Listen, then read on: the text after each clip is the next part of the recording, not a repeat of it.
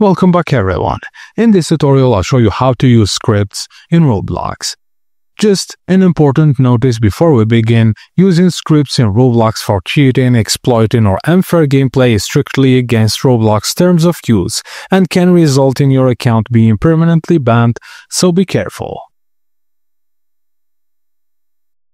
Firstly, open Roblox Studio and insert a part into your game by going to Home, then Part. Right-click on the part, insert object, then select Script.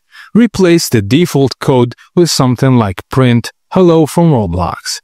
Just when you're done finishing and doing your script, just click play to test your script. This is safe, official way to use scripts, or you can download them and using scripting tools to cheat in Roblox, which is not recommended. So if you're curious about scripting, stick to Roblox Studio. Roblox even has an official Learn Lua platform and tutorials for beginners.